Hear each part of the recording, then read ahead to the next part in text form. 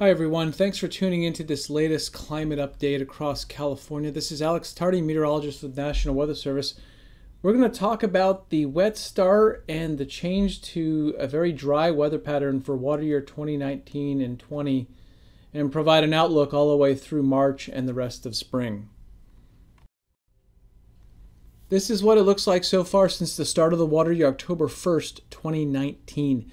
Most of California on the left-hand side is 50% or only slightly more of average.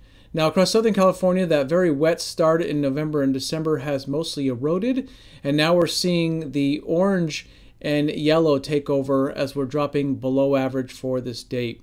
Now, of course, precipitation will occur on February 22nd in Southern California, so that'll help slow some of the decline.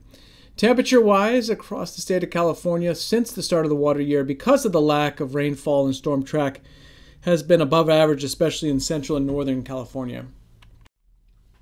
All right, across California for January through February to date, it has been very dry, 25% or less for central and southern California. Very little precipitation, basically 2 events for southern California. Now, the temperatures have been running right about average. We've had some cooler air move through the region and cooler nights, but you can see over the mountain regions, due to lack of precipitation, temperatures are running much above average since January 1, the start of the new year 2020. Now, February 2020 is probably going down in the record books for being dry. We could be breaking records in parts of central and northern California. Remember, this is the wettest month on record, even wetter than some months such as January and March. So precipitation, when it is missed in February, it is significant across most of California. You can see most of the precipitation has been going up and around across the northern Great Basin and northern Rockies and into the deep southwest. We'll talk a little bit about that pattern. Some of the numbers across Southern California. San Diego is the only remaining spot above average because of the significant rain we saw on Thanksgiving Day and December 26.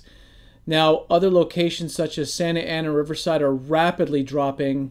Look at Riverside, over 3 inches below average. Our mountain locations, of course, will pick up some precipitation, probably less than an inch of water, but still that'll help their February totals, but overall they are also running several inches below average. This is the 8-station precipitation index, basically a very significant indicator of how wet the weather pattern or how dry the weather pattern has been in California. This looks at the northern Sierra Nevada. We are looking at 53% of average for the date.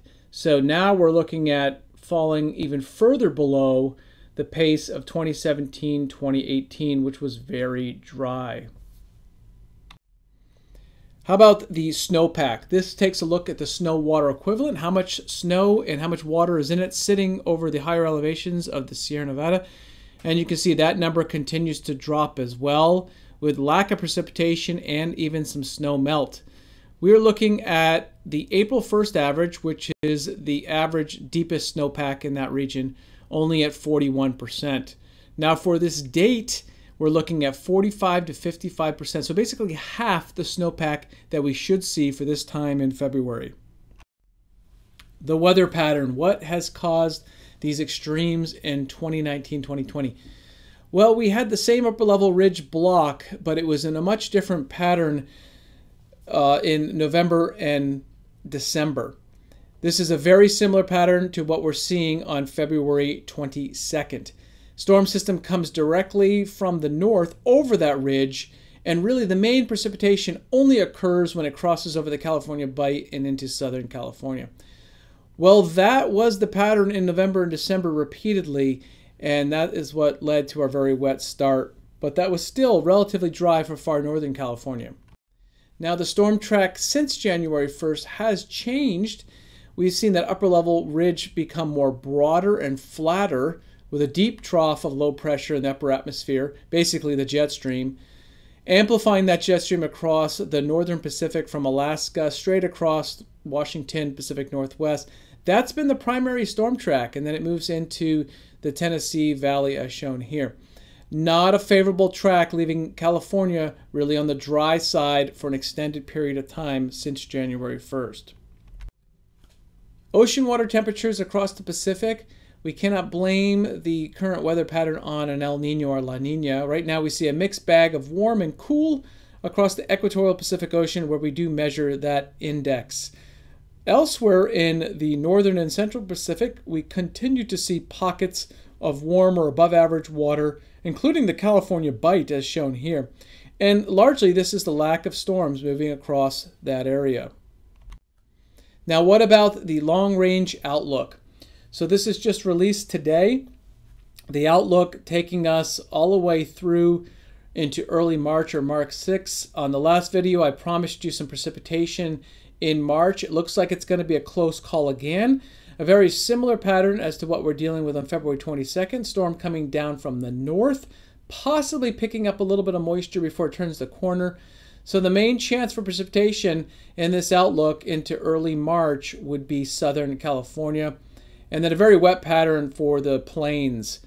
Now we continue to see colder air, which ends up being about average for Southern California, but colder air with that storm track coming right out of Canada and Alaska across the Rockies. Again, this is late February through early March. Now let's take a look at the longer range outlook, which covers a couple weeks in the middle of March. I did promise you a little precipitation in March on earlier videos, and it looks like that is still the expectation, but that might only give us near average conditions in Southern California. As indicated here, it looks like the best chance for above average would be the desert Southwest, and continuing below average precipitation or mainly dry for Northern California. Temperature-wise, cold air still coming from the north, same storm track from the north. Looks like it'll continue into March. And so we see much below average temperature potential for the Great Basin all the way into the plains, but warmer than average conditions for much of California and building as we go through the month.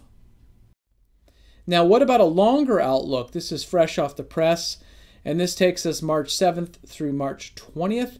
And basically, we're looking at average precipitation, which is good for California because we'll take anything at this point now.